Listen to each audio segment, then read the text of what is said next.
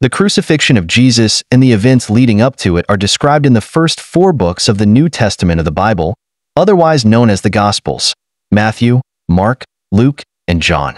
According to Matthew, Jesus predicted his own death, which was part of a divine plan to provide salvation to the sinful species of humanity.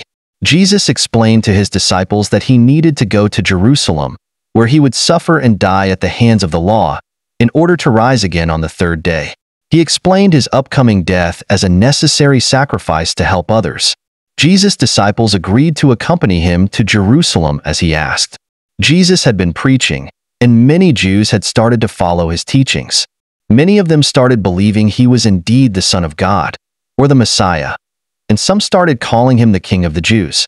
The existing religious and political authorities were nervous and felt threatened when they saw how popular Jesus was becoming. A few days after arriving in Jerusalem, Jesus shared the Last Supper with his disciples, where he predicted one of them would betray him and assist in his arrest by Roman soldiers.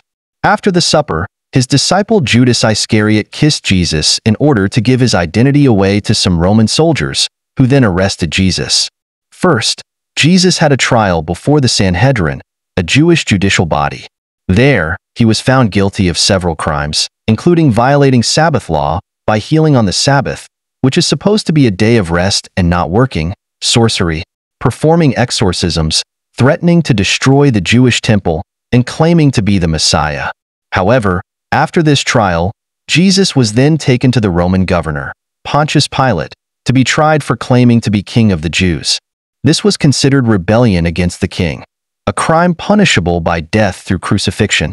The Bible says that the crucifixion of Jesus occurred after he was arrested and charged with claiming to be king of the Jews, which was considered a betrayal of the king and punishable by death. Jesus was whipped, carried his own cross, hung between 2 thieves, pierced in the side, and given a crown of thorns to wear. He died within a few hours. During a crucifixion, a person is attached to a large cross or beam, with their legs pointed down and their arms either stretched to each side, like a cross, or stretched above their head.